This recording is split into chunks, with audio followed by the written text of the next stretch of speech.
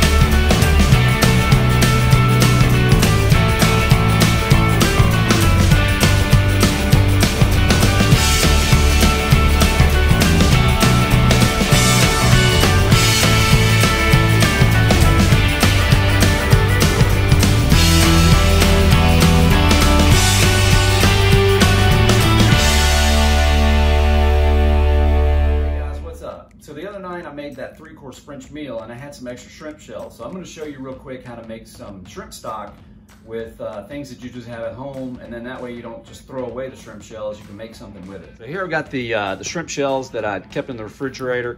I've got a mirepoix right here of celery, carrots, and onions. Typically you do, when you're making a stock, you do one by weight. You do 1 onion to half carrot and half celery. But I just took whatever I had in the refrigerator, extra stuff, and just kind of threw it in. The celery is not extra. I use that for my keto for snacks, but that's typically what you would do. So don't crucify me because this is off a little bit. All right, first off, we're gonna get our pot going.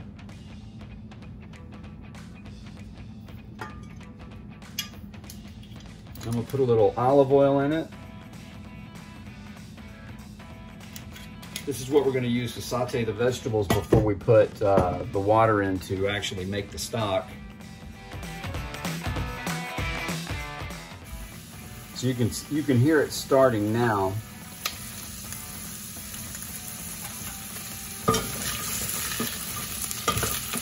So we're going to let the vegetables go a little longer since the shrimp shells don't take quite as long. We're going to sweat them until they get soft. Then we're going to add our shrimp shells to the stock pot.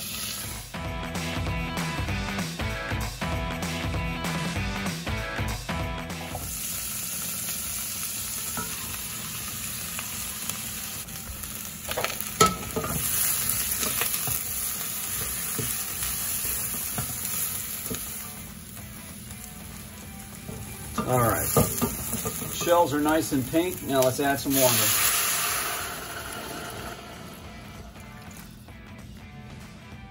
Now that we've got the water in, we're going to bring it up to a boil and turn it down to simmer. And we're going to let it simmer for about an hour. We're going to see in an hour and see what it looks like.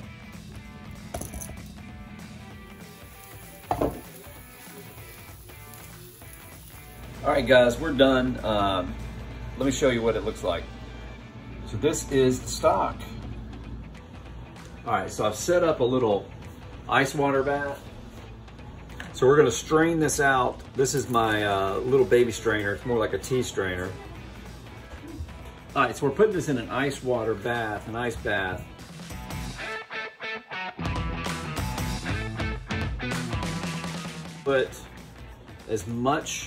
Get as much water into the ice bath as you can, so it goes, the water around the outside of the pan goes up as high as it can, so the temperature will come down fast enough. This will take forever, hours, to actually cool in the refrigerator. And what we're trying to do is speed up the process.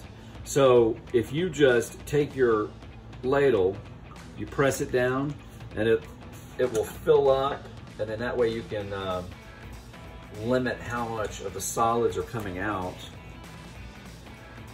until you get to the bottom, and then the pan will be more manageable at that point. That's really all I'm doing here.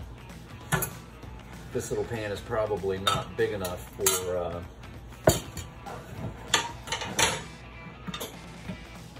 for the amount of volume I've got, but it's actually almost done. So what you'll want to do is keep this in the ice bath for probably a couple hours, at least until the temperature drops down to about 70 degrees. And that's it. I would suggest that stirring this as it's cooling will help to cool the liquid, but you can see the color in that just from those shells, and then it's going to have the flavor from the mirepoix, and it's going to be really nice. So what can you make with shrimp stock? Well, I'll tell you what I would do. I would use it for soups. I would use it for a sauce, a pan sauce that I'd make for salmon or another shrimp. You could do a bouillabaisse soup with it. You could do a shrimp boil with it. Lots of options. You can do a Google search and you can find lots of stuff.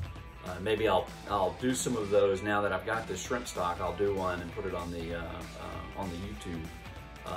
But you see, it's really easy. I did cook it down for a couple of hours, but it's really quick. It's a lot quicker than, say, doing chicken stock or beef stock, and it's just as useful.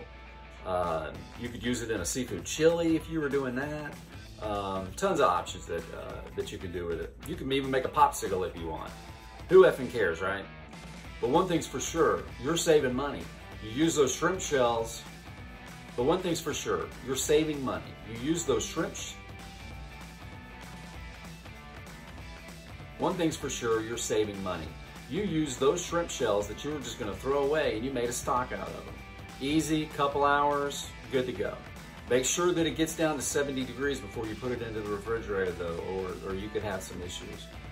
But thanks for watching. I hope this video was helpful. Give me a like and don't forget to subscribe. See you next time.